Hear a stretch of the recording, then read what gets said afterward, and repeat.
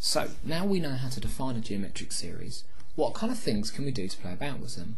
Well, say for instance you were given these bits of information about a geometric series.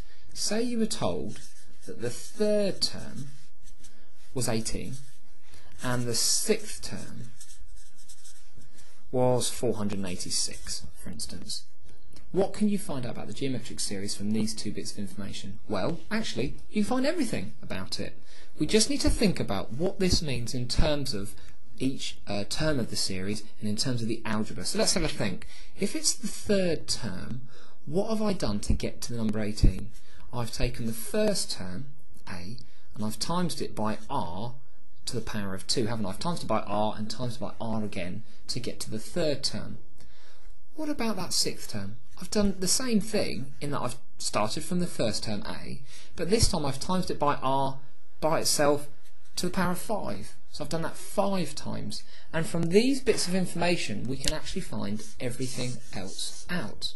How's that, you say? Well, if I do this bit divided by this bit, now remember, notice we're doing geometric series, it's all multiplying and dividing at the moment, whereas with arithmetic series it was adding and subtracting. If I do this bit divided by this bit, look what happens. I'll do 486 divided by 18, and that he does in his head very quickly is 27. And if I do this divided by this, a divided by a, well that disappears. R to the 5 divided by r squared is r cubed. If you think about it, these are 3 terms apart, so we must have times it by r cubed to get from here to here.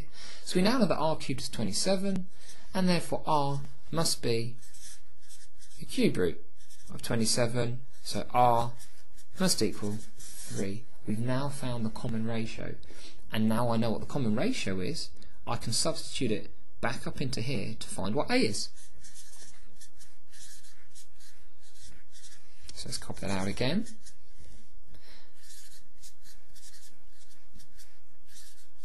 So it's going to be 18 is a times 9, therefore a must equal 18 divided by 9, which equals 2. I now know everything I need to know about this geometric series, in that a equals 2, r equals 3, so if I was asked to find any term in that series, I can now do that. And guys and girls, this is the same kind of thing every time. Remember, r could be less than 1, it could be negative, but it's still the same process every single time. Take a look at the examples in the textbook and they're all the same kind of thing.